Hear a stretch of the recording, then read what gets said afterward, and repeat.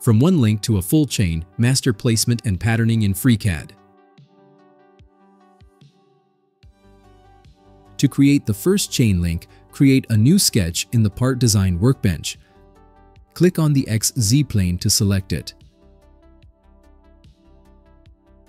Select the centered rectangle tool and start sketching on the origin. Create a rectangle of 40 by 20 millimeters and press Enter to apply. Click close to exit the sketch. Select the pad feature to extrude the sketch. Enter a distance of 5 millimeters.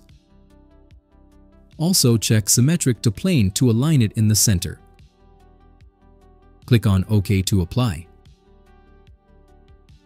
Now select the 4 corner edges while holding the Control key. Select the Fillet tool. Enter a radius of 9.99 millimeters to avoid errors. Then click on OK to apply.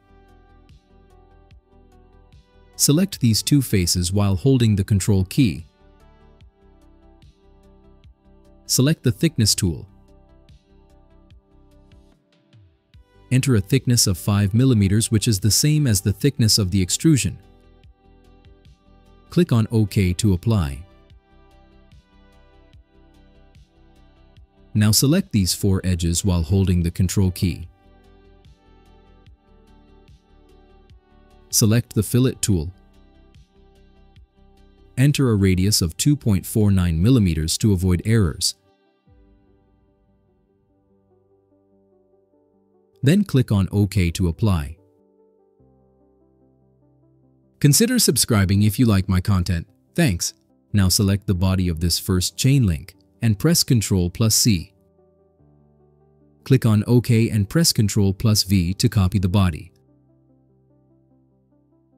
The new body is now exactly positioned inside the first body. Now it's time to move the second body. Select it and expand the placement menu. Then expand the axis menu. Change the x-axis value to 1 to let it rotate around that axis only. Make sure the other two values are 0. Enter an angle of 90 degrees. Now expand the position menu. Change the x direction to 30 millimeters. The first set of chain links is there.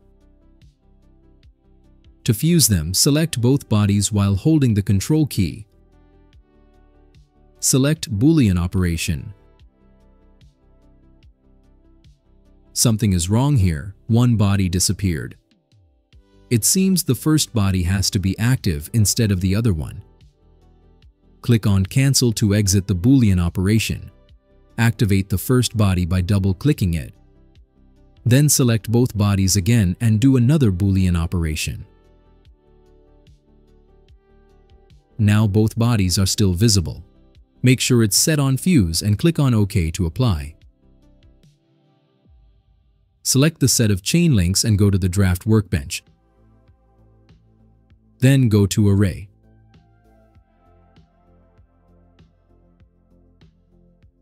Change the number of elements for X to 8 and X and Y to 1.